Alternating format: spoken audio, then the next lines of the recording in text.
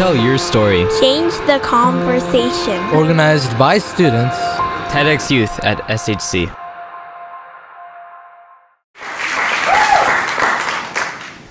The human heart is a simple but elegant structure about the size of your fist that invokes life in all of us. Through its 4 chambers and its circuits, we not only breathe and move, but we learn, inspire, and love.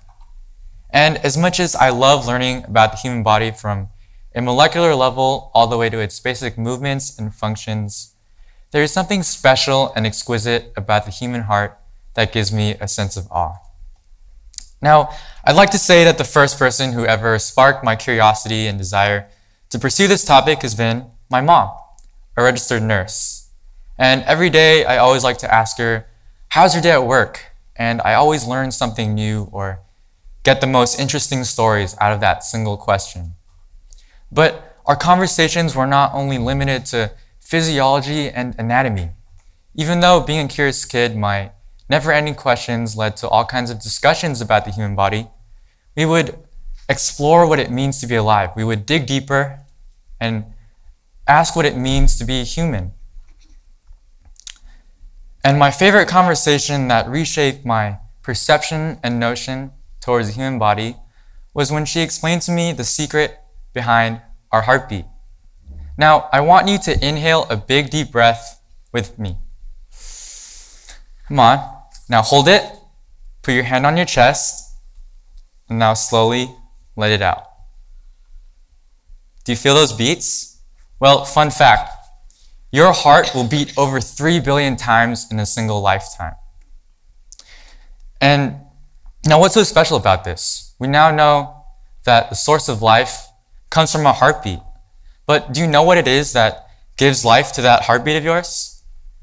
It's the sinoatrial node. It's a small tissue within the heart that fires a series of electrical impulses to trigger muscle contractions within your heart, causing blood to steadily pump in and out.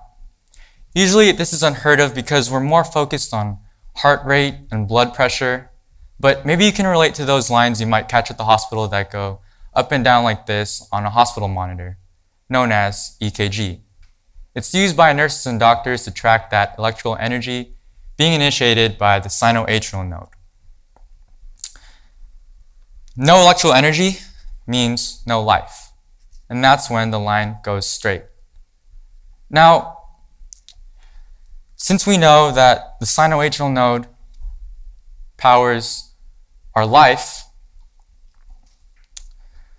what does it mean to be human?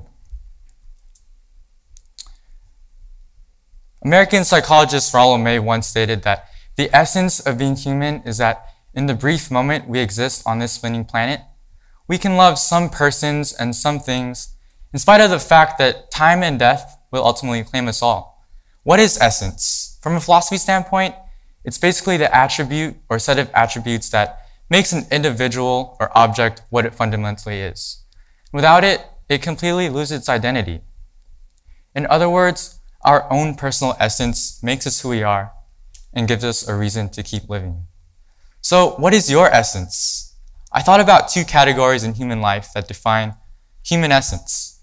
The first is passion, something you can't live without doing, something you wake up every morning for, something you strongly believe in, a change in the world that you want to make, and even the little things in life that bring you joy, like your favorite hobbies, your unique gifts and skills, and your career. The second is inspiration, the people you live for, the people that walk into your life and give you happiness, love, and a reason to keep striving. Your dreams, your goals, and your values give you essence. And as humans with beating hearts, we all have these. The heart constantly beating throughout our lives serve as an everlasting reminder of what our essence is. And when you change your perspective by starting to look internally, literally listening to your heart, feeling that beat, it will surely allow you to see what it is that you live for externally. Essence gives meaning to that heartbeat of yours. And today, we live in a world where we simply coexist with different personalities, backgrounds, skin color, faiths, and values, that we forget that something we all share is heart. We all have our own personal essences, things we care about. We all have those beating hearts caused by the sinoatrial node. Two very different things. One, philosophical. The other, physiological. Two very different things, but things I really like to study about. And we can put those two things together, and it not only helps us live a life more meaningful, but it helps us to realize that we're not actually all that different from each other. We've got 7 billion hearts beating simultaneously at their own pace on planet Earth. Our hearts are precious, beautiful, and fragile, but its beats, powerful.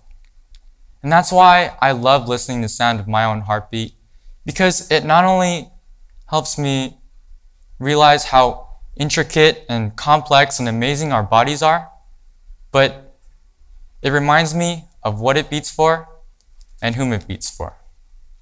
Thank you very much.